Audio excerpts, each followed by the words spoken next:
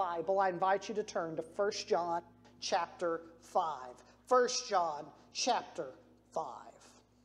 And we will be looking this morning at verses 5 through 13.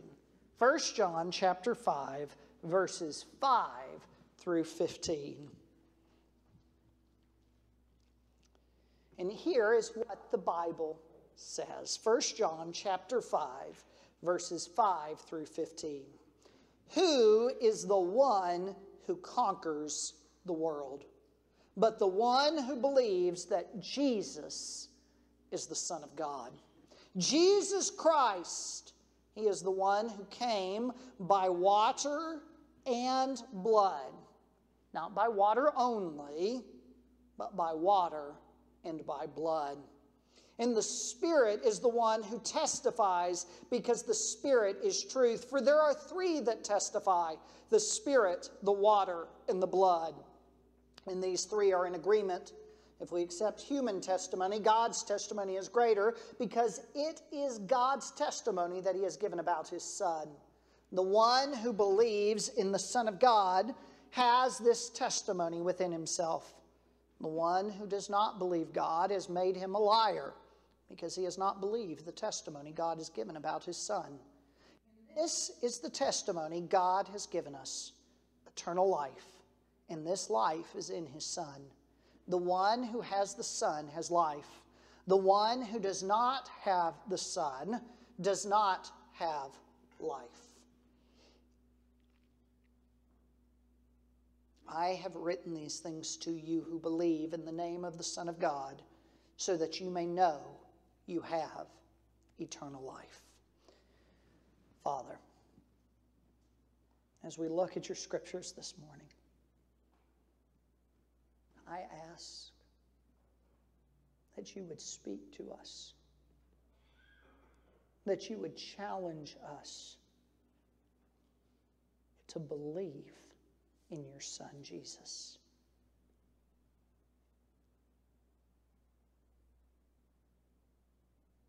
And that belief would drive every aspect of our lives. I pray this in Jesus' name. Amen. Not very long ago, I can remember growing up, you were supposed to go to church. It didn't matter who you are. It didn't matter what you believed. You were just, I grew up in the South, you were just supposed to go to church. Perhaps you remember what it was like.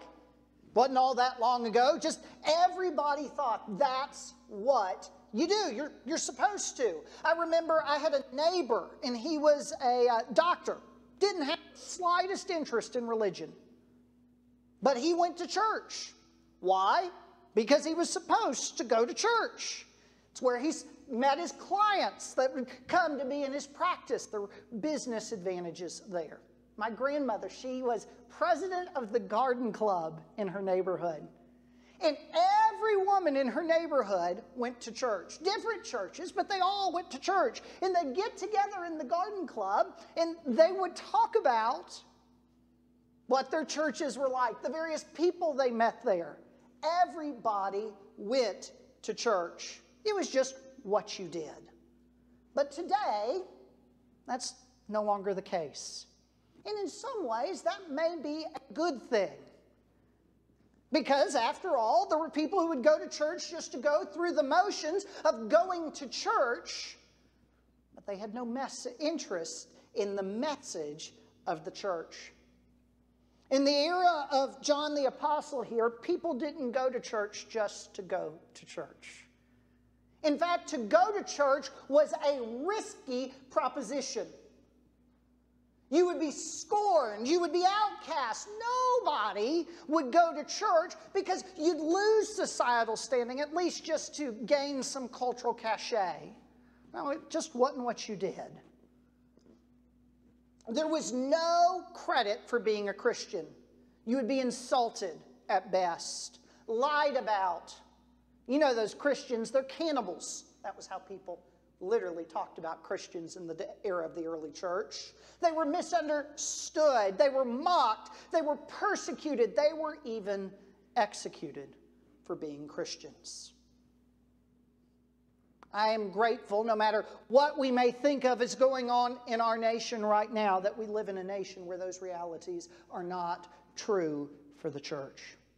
Yet why would they endure such? I think John is confronting us with a simple reality in our text this morning, and it tells us why. They believed in Jesus. They believed in Jesus. And because they believed in Jesus, they said, no matter the cost, no matter what people think of me, I've got to be part of this Jesus-believing movement. Friends, will you believe in Jesus?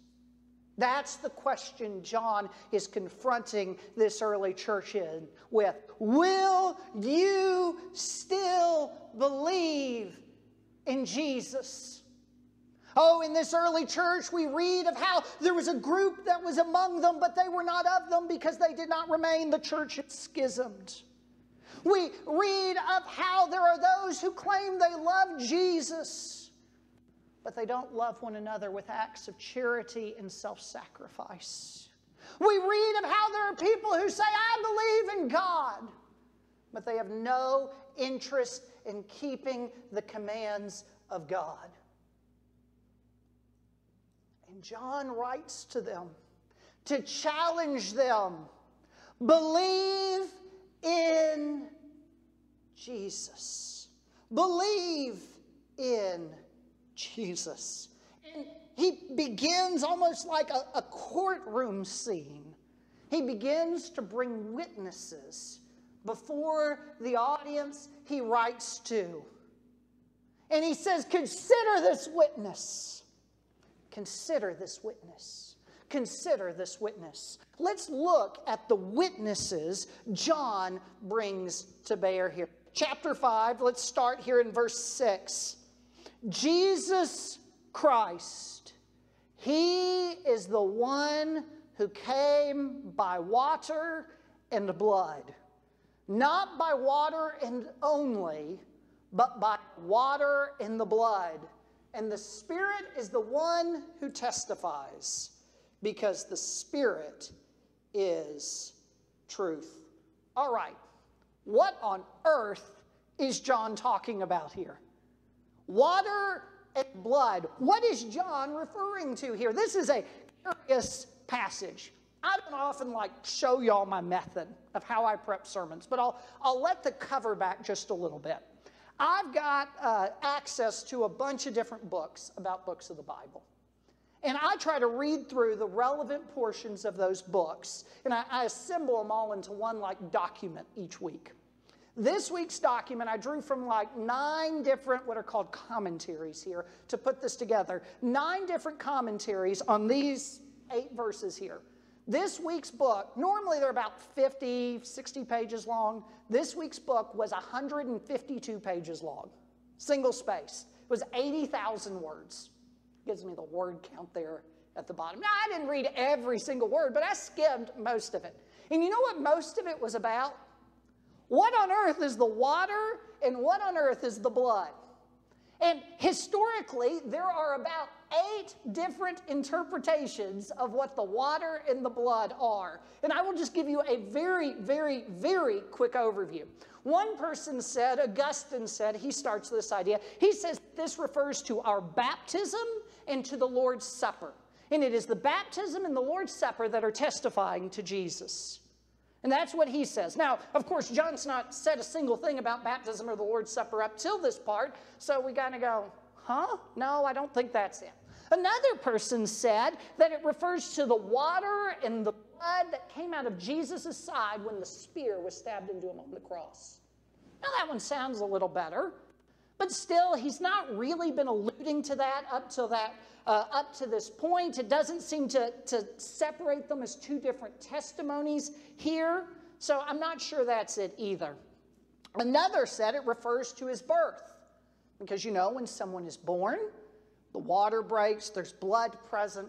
So it refers to his birth. It's a way of John saying Jesus is real flesh and blood. Of course, elsewhere in this letter, he talks about Jesus as being flesh, real flesh. So that seems to be how John talks about it. So I'm not sure that's what's going on there either. Another interpretation here begins to separate them. One says this is about Jesus' birth, the breaking of the water. And then the blood is about the crucifixion of Jesus. That seems like a possible understanding of this, although I'm not sure that's not really a very common way in this world of referring to birth. Though while we talk about breaking of the water, that wasn't as common back then. Another way would be that this is talking about Jesus' ministry of baptism in his crucifixion.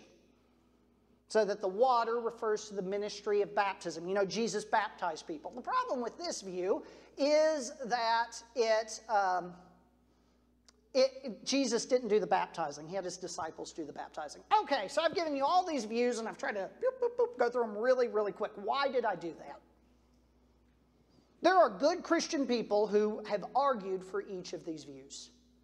And sometimes we encounter a passage like this in the Bible, and it could be our instinct to think, I don't understand. I'm still not giving you my view. I don't understand what this passage is about. Therefore, I shouldn't do anything with it. I should just ignore it. Or even worse, the Bible's just an old book. I can't understand it. But just because there are different views on what a passage means does not mean it does not follow that the Bible is not true. When John wrote this, the people who originally got it knew exactly what it meant. We've got this big distance here, but they knew when John spoke about the water and John spoke about the blood, that those testified to who Jesus is. And just because we can't always understand every little nuanced detail, it does not follow that the Bible is not true. In fact, I would suggest to you the opposite follows. Think about it. If somebody was just making up the Bible, why would they leave this in there? This is so obscure, it is so weird to us at just first blush that we would just go, it couldn't be right. Well, I don't understand. No, if you're just making it up, you're going to make it really easy, really simple to understand. But this is rooted in a real historical event. And they obviously knew what it was, and just because we have some debates about it, it does not follow that it is not true. In fact, the opposite follows, because the harder it is to understand to us, the less that it would seem that this is just propaganda. So this supports, not undermines, the truthfulness of the Bible. But what does it mean? I think what John's alluding to here is he's alluding to Jesus in the water at his baptism. You recall the story there. Jesus goes down into the Jordan River to meet John the Baptist.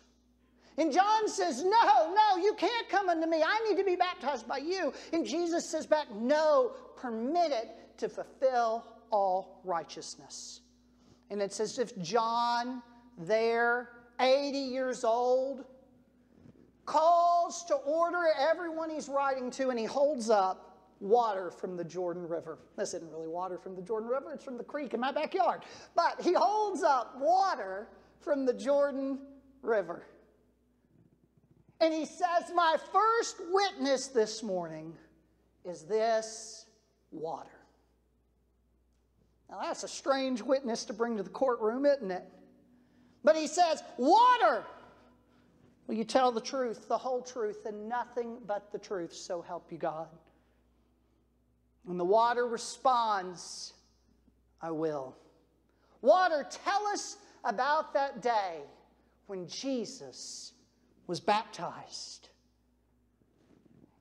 And the water is brought forward, and the water begins to testify. John had been there, and he'd been baptizing, and many people had been coming to him. But I remember when Jesus was baptized.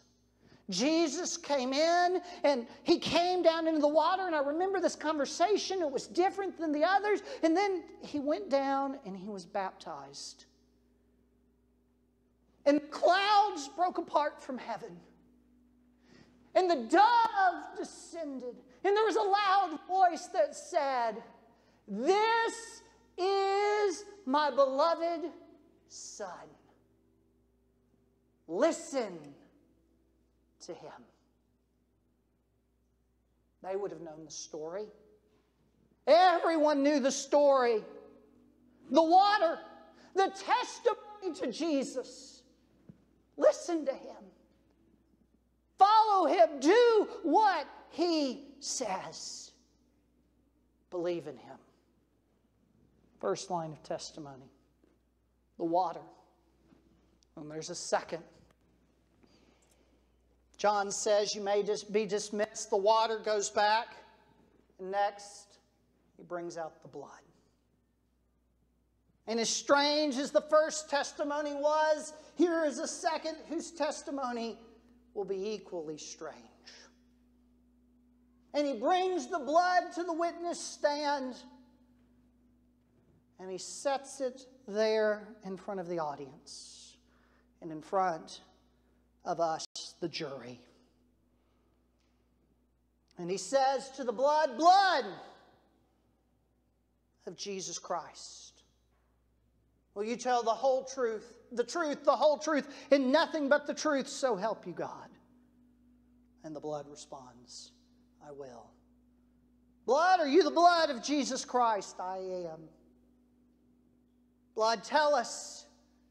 Tell us about what happened. Tell us about where you're from. I was there. I was there when they brought him before Pontius Pilate. I was there when they took him, and they took that cat of 9 tails with 9 balls wrapped around of metal and of lead, and they scourged his back with it 39 times to within an inch of his life. I was there running out of him as they nailed him to the tree. I was there as Jesus said, "Eli, Eli, lama sabachthani." That is, my God, why have you forsaken me? I was there as he said, "It is finished." And the ground shook, and darkness covered the whole of the earth. I was there. In my blood, I give testimony to the fact that what that soldier says, "Surely this man was the Son of God," is true. Believe in him. The hush falls over the courtroom. What a testimony. But John's not done yet. He calls a third to the witness stand. Look at what he says here in the text, verse 6 through 8 again. Last part of verse 6. "And the Spirit is the one who testifies, because the Spirit is truth. For there are 3 that testify, the Spirit, the water, and the blood. And these 3 are in agreement." And perhaps something like a wind begins to rush through the sanctuary. Begins to rush through the room. I'm not going to plug it in. That's too much. But you know what I'm saying here. The Spirit of God described as a wind, a mighty rushing wind that blows where it will. And the Spirit of God begins to rush through that courtroom and comes to the witness stand. And John asks him, Will you tell the truth, the whole truth, and nothing but the truth? And leaves off the so help you God, because this is God. And the Spirit says, I will. I am the Spirit of truth.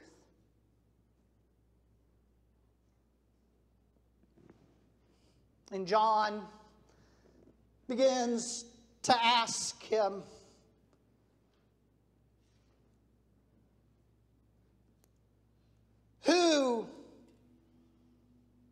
Who was Jesus?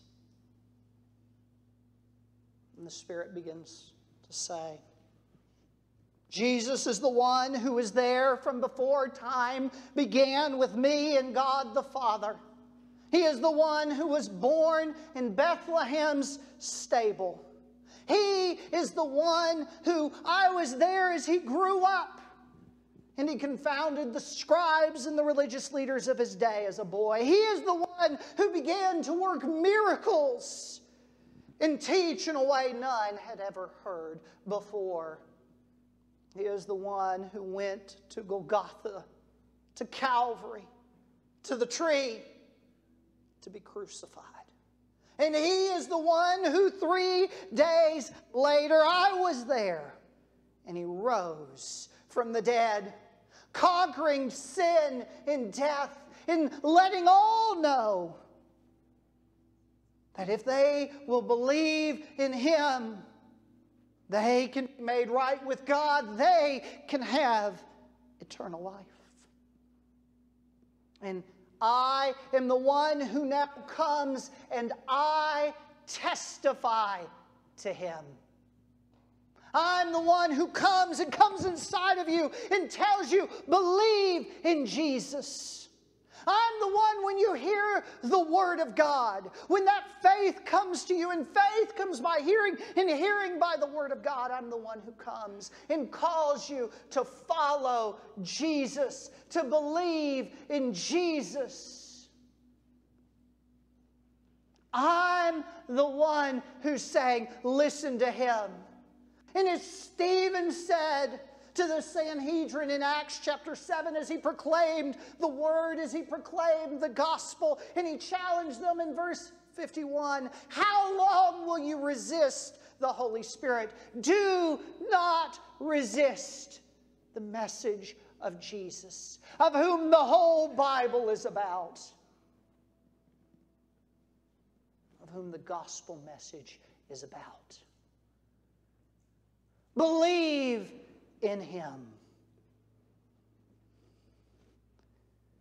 For there are 3 that testify: the water, the blood, and the Spirit. And these 3 are in agreement. Jesus is God, and he is the Messiah who saves. And only through believing in him can you be made right with God. Verse 9.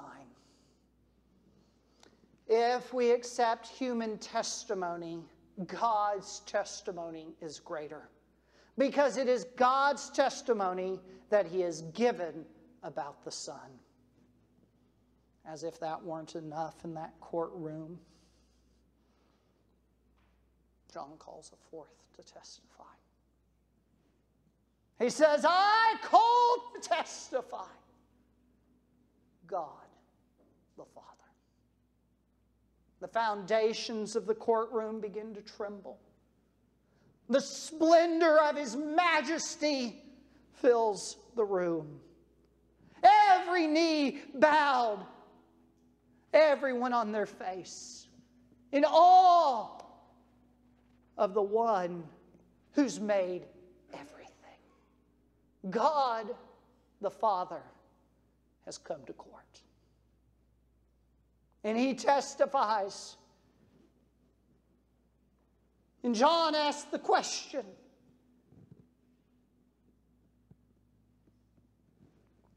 will you tell the truth, the whole truth, and nothing but the truth? And God the Father responds, I am truth. Yes. Who is Jesus? Jesus is the one who before time began was there with me, The Godhead Trinity, the three of us, Father, Son, and Spirit, before man was ever created.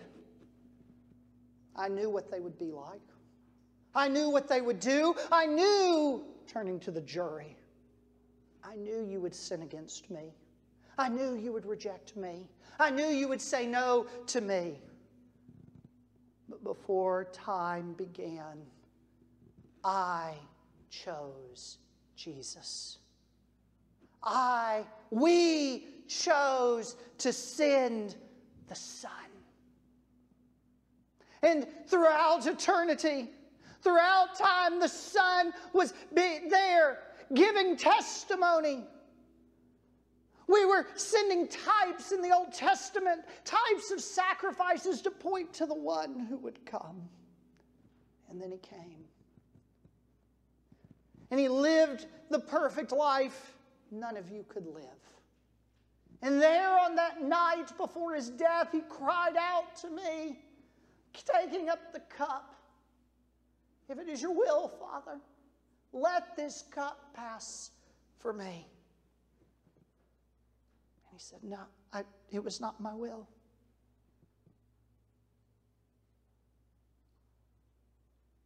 And so He went to the cross to become the one who took on your sin to save you, if you will believe in Him.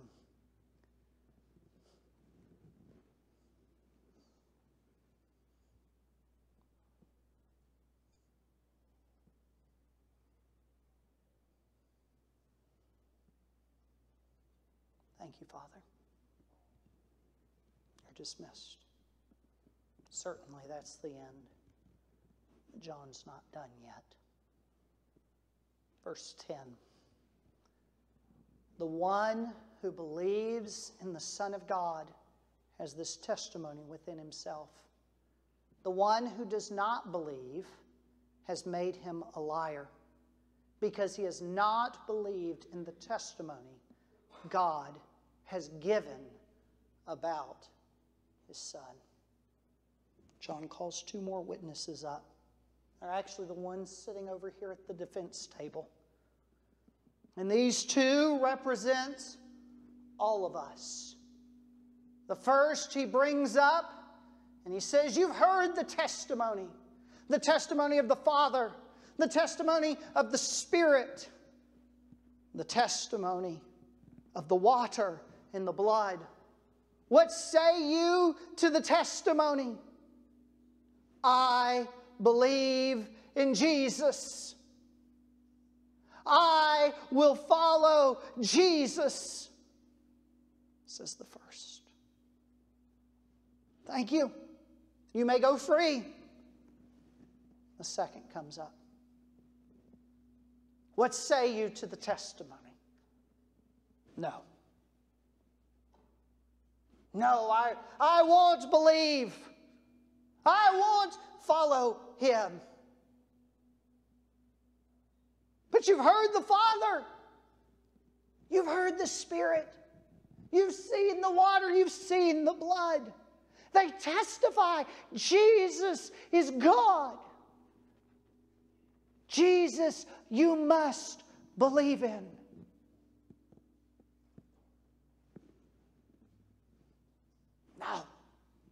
No, I trust human testimony. Christians are all just a bunch of hypocrites. They're all fakes. They're too stuck up. There are too many arguments. What about all the other ways? Don't you realize John's argument here is that you are arguing against God Himself. Jesus said, I'm the way, the truth, and the life. Nobody comes to the Father except by me.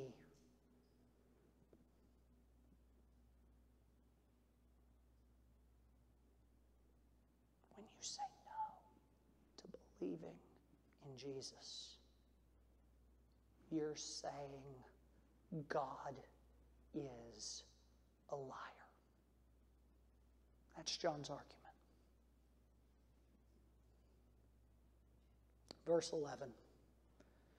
John excuses both witnesses. It's time for his closing argument.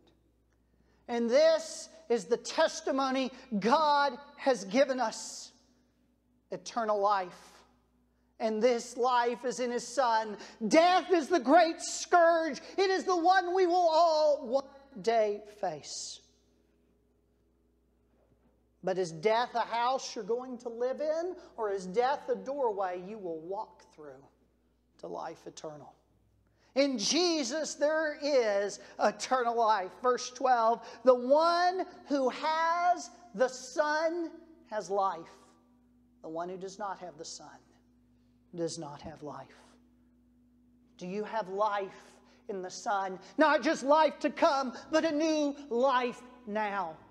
And when you have that new life, oh, it's not like the hardships of this life go away, but there's victory in them. That's what John says in verse 6. There's hope in them, knowing they can't defeat you because you're in the one who has defeated death.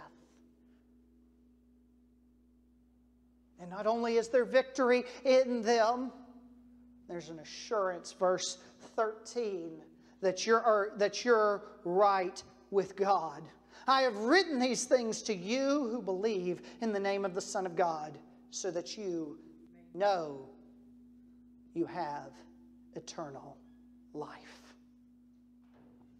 The judge stands up. It's Jesus Christ Himself. He turns, he says, ladies and gentlemen of the jury, you have heard the evidence presented to you. You now have a job to do. Will you believe in me?